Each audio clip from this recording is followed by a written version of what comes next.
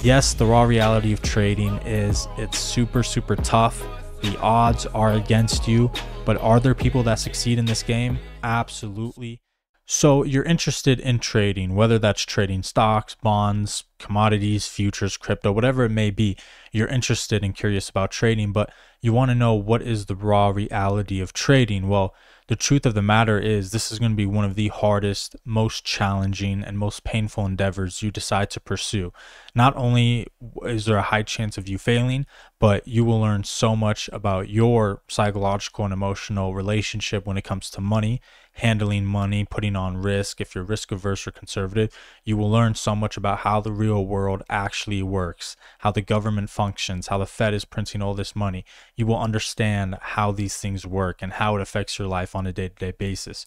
You will learn about the importance of investing, why it's so important to invest, how inflation is eating away at your buying power and things are just getting more and more expensive every single day.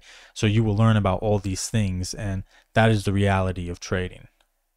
So the first topic we're going to jump into is the learning curve. Now, the learning curve is probably one of the most important factors when it comes into the raw reality of trading. Well, why is the learning curve so long? For me, it took me about 2 years and then an extra year on top to really learn things about the market. But why did it take so long? Well, your first 1 to 2 years is probably just going to be you just sponging up all of this information. And some of the problems is there's a lot of noise out in the market. Not only do you have fake influencers, but everything you do learn, everyone you learn from, they have their different ideas, they have their different theories about how the market works, why this happens over that. And so all of this time you're going to be sponging up all this information, and some of that information you're going to find out later down the road is not accurate, is not true.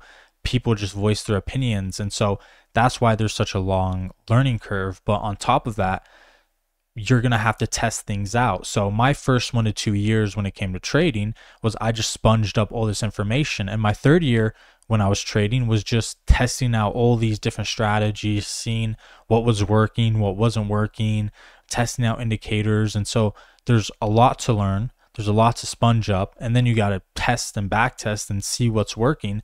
And then throughout that time, then you probably will find something that works if you stick with this long enough. And so the learning curve is one of the biggest challenges when it comes to the raw reality of trading, because a lot of people cannot stand working towards something for 1, 2, 3 years, staying with it without seeing results, without seeing growth. It takes a long time, and a lot of people just cannot stick with that journey. And that's why a lot of people will back out of this endeavor. All right, and another topic we're going to jump into is regulations with trading. Well, what am I really talking about? Well, since I trade stocks and I'm more well versed into the stock market, one of the problems is they have something called a PDT rule. Now, all these brokers have different rules and requirements, but for the brokers I use, they require you to have at least $25,000 in your account if you want to be over PDT, and that allows you to take more than 3 trades every 5 business days. And so if you're under that $25,000, which is a lot of money, a lot of people don't have $25,000 just sitting around ready to put in a brokerage account. If you're under $25,000, well, the problem is you're only allowed to take 3 trades every 5 business days, and that is a huge restriction. I would not be able to make the money that I am making today through scalping if I was under $25,000 in my account. I just wouldn't be able to pull that money, and I'd have to have a different strategy and a different way of how I navigate the market. So there are regulations and restrictions in this game that do make it harder on you to make money and navigate your way. And another important topic when it comes to trading is the psychology and emotional aspect. Again, at the end of the day, everyone has their own relationship with money. Money is money practically runs the world. And so everyone needs money in order to survive and do the things they need to do, but everyone has their own unique relationship when it comes to money. Some people are conservative, super risk averse. They don't like the thought of losing their hard-earned money. And some people out there, when the opportunities come, they don't mind putting on the risk. They don't mind losing money if it means they can make a lot of money on the other side if things do plan out and things do work. Again, there's risk everywhere in our lives, and everyone has their own unique relationship with money. And so when it comes to trading, again, every trade you take is going to have risk. There's things that won't work out and you will lose money in this game. And so how do you react? How are your emotions? When you lose money, are you angry? Are you upset? Are you frustrated? Are you stressed out? And and all of those emotions will impact your next decisions that you make throughout the day and throughout the next few minutes, hours, and again throughout the whole day. And so how do you handle your emotions when you're losing money or making money or putting on risk? And so that's a super important topic and super important element into this trading game. And another thing we're going to talk about is risk management. And now in trading, what do we define as risk? Well, usually we define as risk, what we might be losing. What happens if things don't work out? Usually that's money. It could be emotions and things like that. But those are pretty much the big risk aspects of trading.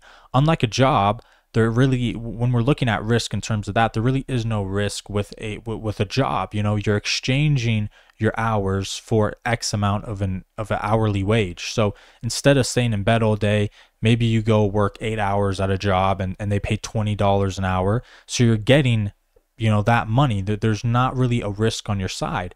But unlike working a job and having that conservative money coming in, with trading, every single trade and opportunity that you take and you put a position on has risk. This means if you want to make $100, you might be risking to lose $20 or $30 or $40 or $50. If you want to make $1,000, you might be risking $200, $300, $500. So there is risk there. And with those risks, again, your emotions are coming into play because everyone has a relationship with money. And so your emotions come into play. Not ideal emotions. There's going to be emotions of frustration, stressfulness, pain, and all of those emotions will affect your future decision making. And the problem is when it comes to trading, we need to be focused. We need to be performing as best as we can. And all those emotions are going to go and attack your decision making. And so that's a huge aspect of trading. And when those emotions attack your decision making, there are so many things that can go wrong.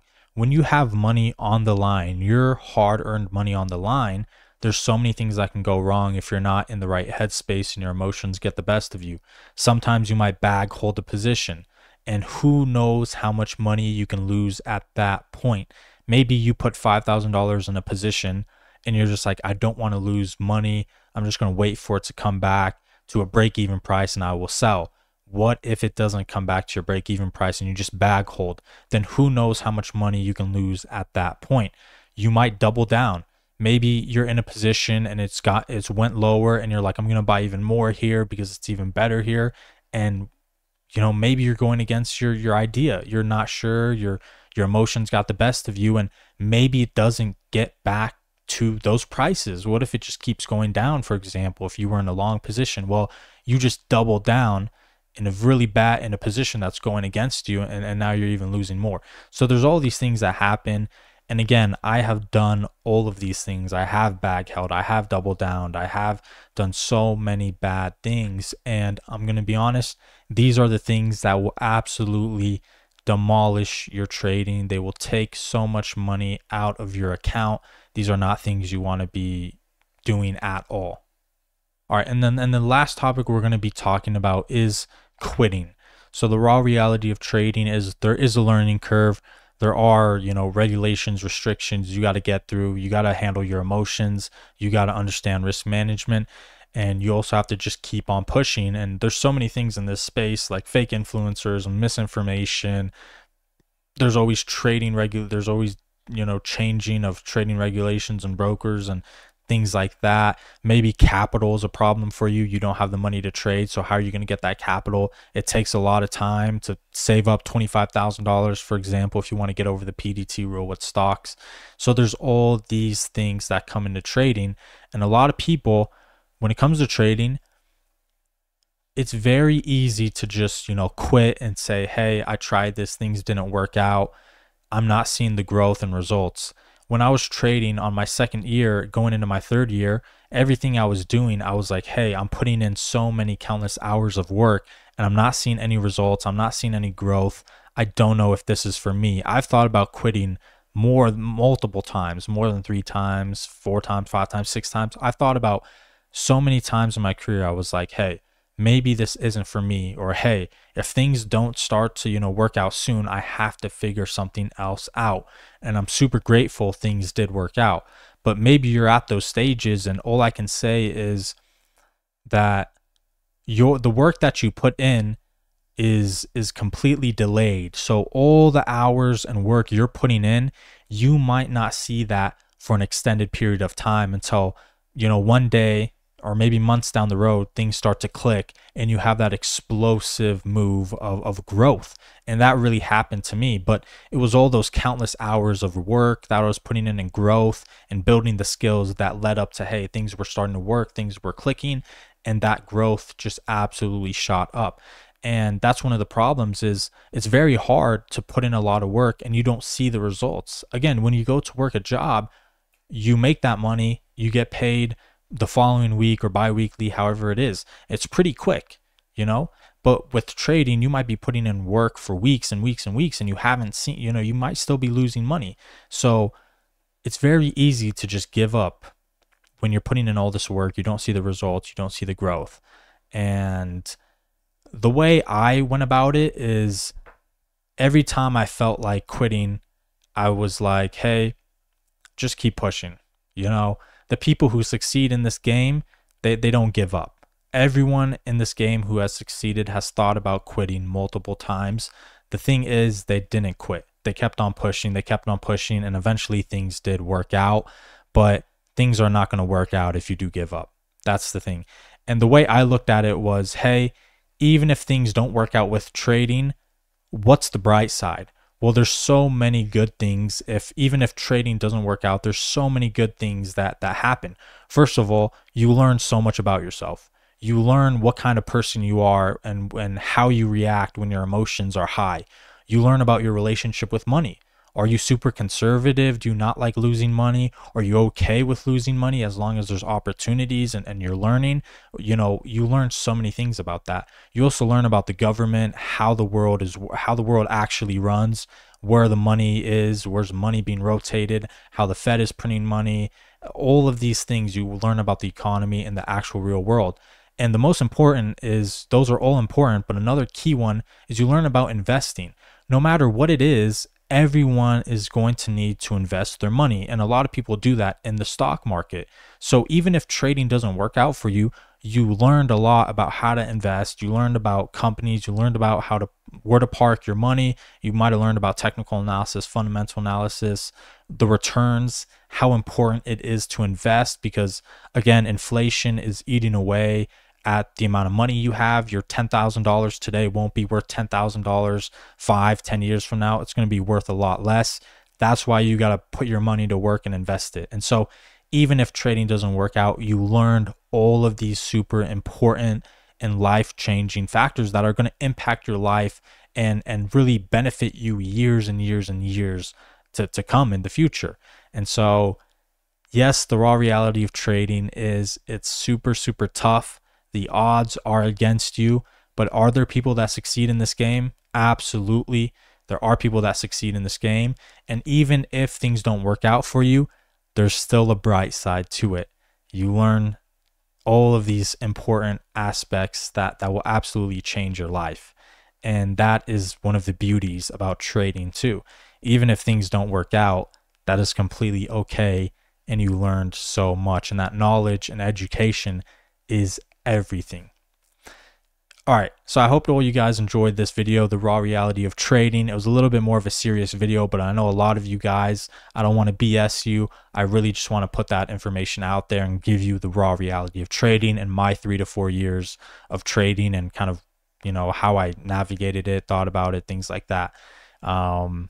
With that being said, I hope you all enjoyed this video. Again, I have a free Discord down below. You can just join in, learn about that. I have a bunch of information and key content and answered questions there. Love to answer questions. My Instagram will be down below. You could follow me on my Instagram. I do post trading content and answer questions there too. That's another place to get in reach with me.